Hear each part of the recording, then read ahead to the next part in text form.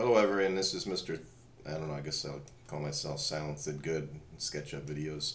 Um, and I am going to go through here something to try to post out to this discussion of how do you deal with a void in a sphere.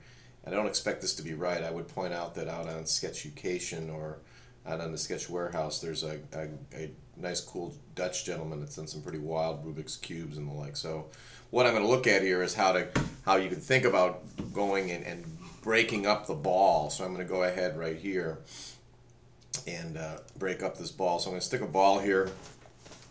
I'm holding the shift key as I pull this. How are you hitting the control key in a Windows machine? Breaking that up, holding that, taking that ball, and now going to view and turning on the hidden geometry. And you can get a general idea here. Now, if you notice when I place that, what we're going to be trying to do is break this ball up into, even though you could do slices, which we'll do in a later video, I'm going to break that ball up into pieces. And those pieces, if you think about this ball having a definition at the hemisphere, are going to be 1, 2, 3, 4, 5, something like 6 different shaped, if you would, kind of wedges, right? Key here is you're going to be trying to make this into something that's a convex hull. Now what I think what will occur is you notice here that this is actually not a ball, it's a little bit flat there. So let's see how we can do that. Well, right away we're going to go ahead and turn on X-ray camera. One of the great things about SketchUp is the ability to change the edge style, face style to X-ray. And with that said, now, believe it or not, I can dig through this model. See how it went back to the origin there? And I'm going to try to just grab that one. And I'm going to just go over the top. It'll be easier for me just to go around to there. Go back to the middle. Now go from there to there to there. Back. And once I finally know, go from here to there.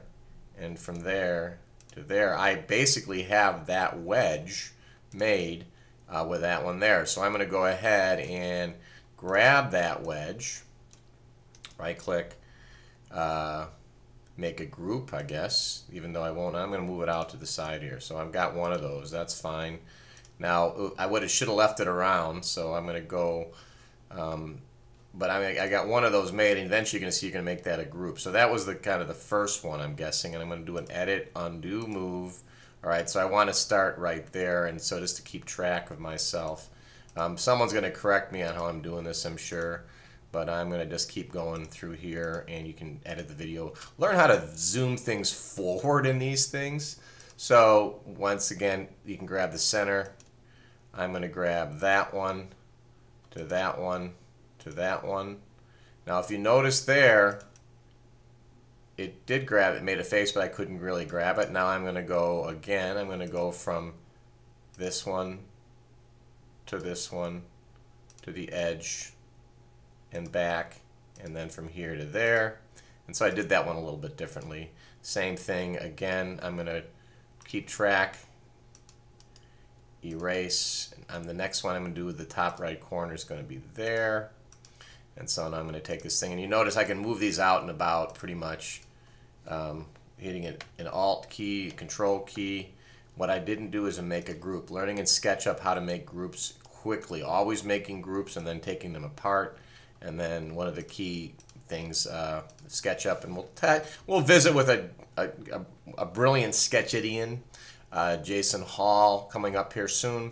And he'll talk about other ways to do this more innately, but this sense of in SketchUp that you have to go ahead on a regular basis and make a lot of groups very early. Also, develop the habit of doing layers very early as well, though you can see you can survive by not doing that for a while. And so now if you notice here is it's not grabbing these edges, so now it did. I'm hoping that it actually did close that up. So I'm going to once again go ahead and erase this. I'm going to go ahead here and just keeping track of going all the way up the ball. We're then eventually going to take right click, make a group, and then we're going to go ahead and move this thing out. So there's my third. We're in the top right. I'm sure there are better ways to do this, but I'm just kind of going to do it this way. 1, 2. Point being, later on we're going to see whether in fact we can scale these things up and down. That's one of the key things.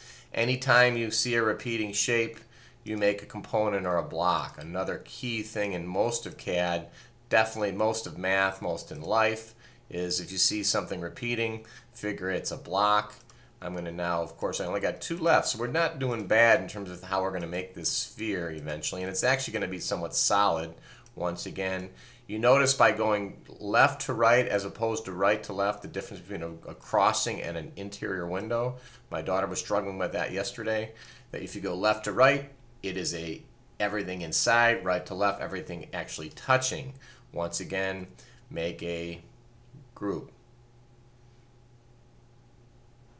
It already is a group. So I'm going to go ahead, and it's not a group. So I'm going to once again here, right, you want to go right to left, right click, make a group. You'll later see that making a component is going to be a better idea because it does then key you into a coordinate system. So we really don't know where the coordinate system is. In the end, most of these are going to really want to start there. We're going up. Remember, that was top right, there to there. You're getting this conception, this sense of how to draft in 3D. AutoCAD Inventor kind of works either that way, or you do a lot of work also in this world by drafting into what we'll call subspaces, or basically a 2D plane that's part of a 3D world, or a 1D plane, or a line that's part of a 2D world. So again, right click, make group, take this out, push it over here. We're almost done. We've only got the last one, and this is going to be a weird space, and we're going to go ahead and try it, see what happens. So I don't know why I'm marking that. It's kind of stupid, but I'm going to now do the last one, which is going to be a triangular, as opposed to, we'll give these words later, that to there, back down, from there to there to there. And now you see, and then finally from there to there. And now that last one, we've got them all done. Erase, erase, right click, make group. And later on you'll see what I would really want to do in the end is make each of these no longer. And we've got basically all the components of one kind of slice. Next thing we're going to do is to go ahead and I'm going to go ahead and even move this thing out. You notice I haven't exploded that. There's different ways to do this. Well, later on, we'll talk about how different engines do this, but now I've got something. I'm going to want to make sure that each of these now are something called, so sketchy physics, group, shape change. You want them each to be convex holes. You also want to get really quick in terms of, as you look at those, realize that's not how they're going to be modeled. And my installation of sketchy physics here is not working so great, so as soon as I try to do physics in this, it blows up. But everything's kind of working okay, so I'm okay with it not running in this machine. You don't want to be that way. Keeping things current in a couple operating systems, a couple machines, especially because I've got Mathematica on here, which is also, these obviously are mathematical shapes. That's probably a more efficient way to do this. So let's put that together. These are 3.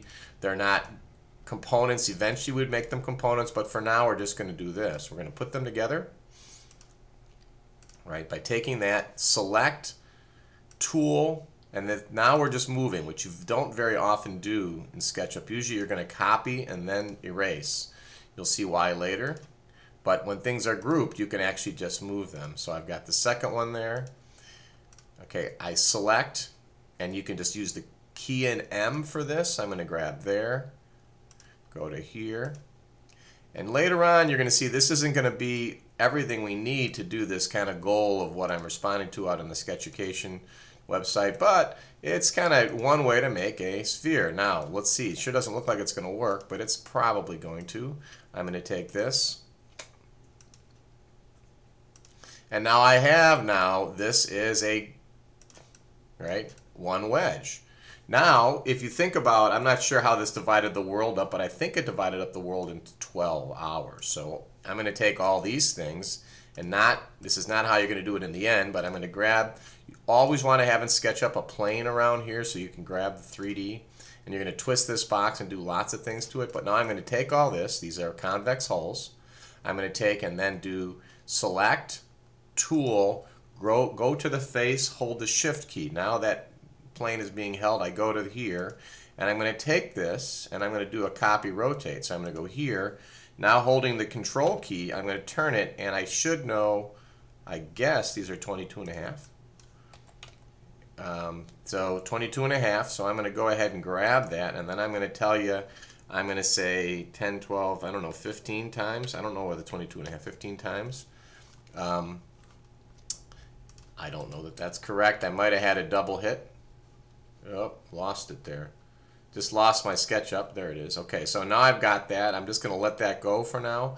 I'm going to go ahead now, and eventually there'll be better ways to do this, but I'm going to go ahead and hit the control key and shift that up.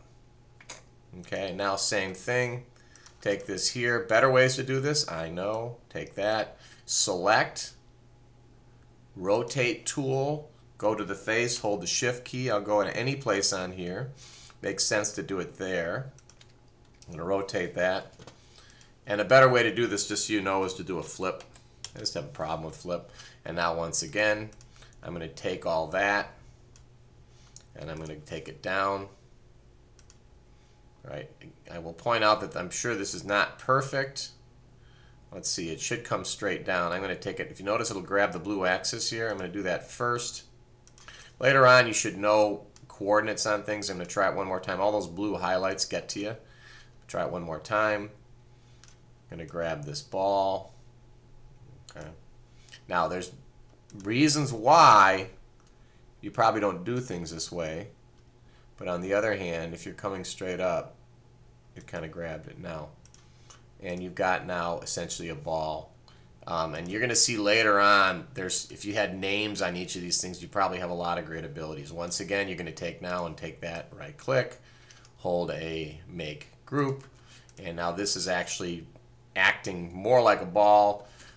It acts the same as this, but this then gives me the ability within this ball, if I go ahead and explode it, or not even that, I can go inside this ball and start erasing things out. And now, which you'll see, I'm going to go ahead, view, turn off the face style, so the x-ray. Now, in fact, I have something that I can hold on a stick. Great story the other day about Ted Danson when he was a kid. Ted Danson, Cheers, now CSI, but when he was a kid, he was his dad was a professor, and he found a human skull, so kind of a weird story. Watching Letterman, one of the great things. You notice when I put this together, I didn't quite do it right. You see the little twist error there. You'd want to go back and fix that. But right now when I modeled this, it is actually something with a hole.